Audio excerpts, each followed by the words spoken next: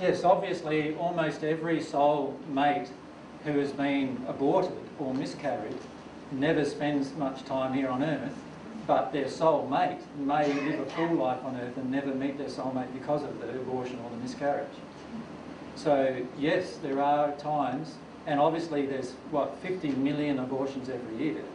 So there's 50 million soulmates every single year who don't get to spend time with their soulmate on earth.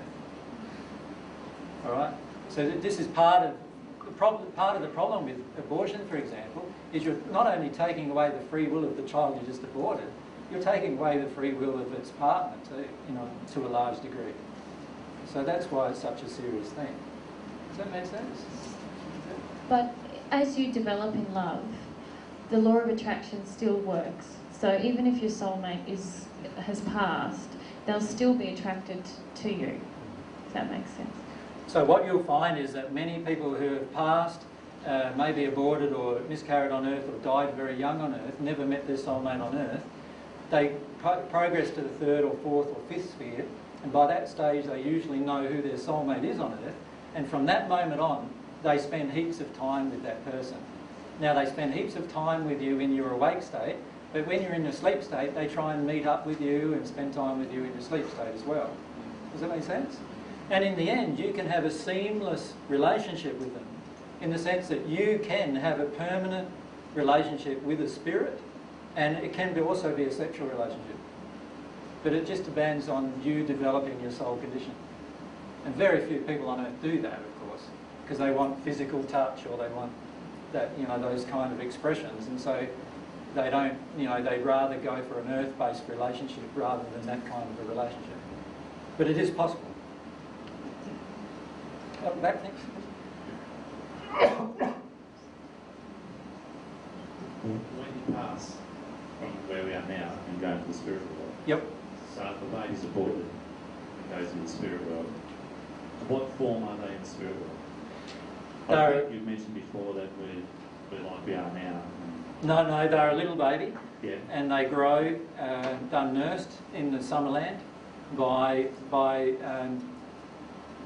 usually a celestial spirit, and they're actually taught many beautiful things. By the time they're 3 or 4 years of age, they know a lot more than what we do here on earth by the time we're 70 generally, and they have a very full existence and life and are loved very much. And they are offered the two paths of progression as well, the natural love path or the divine love path, but they're never forced to make a choice between. They just make their own choices. As to how fast their physical body grows, well, that's totally dependent upon their own desire. So their physical body grows as they desire it to grow. Okay. When you're talking about age before between couples, when a soul is split into two halves, yep, that happens when a child is born. Is that right? No, at conception. Conception, sorry. Yep. So when that soul splits into two, it immediately goes into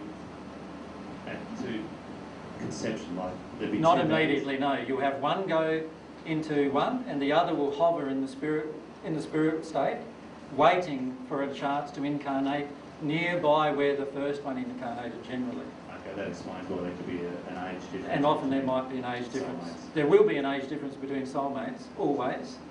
They don't ever generally incarnate into, say, twins or something like that. That would be a highly rare occasion. I've never seen that occur. But the first one will incarnate, the second one hovers around the first waiting for incarnation and then incarnates. And that difference in years, Earth time, might be 20 years. Of course, the one left behind doesn't notice the difference in time because they're not conscious of themselves yet and they're not conscious of time.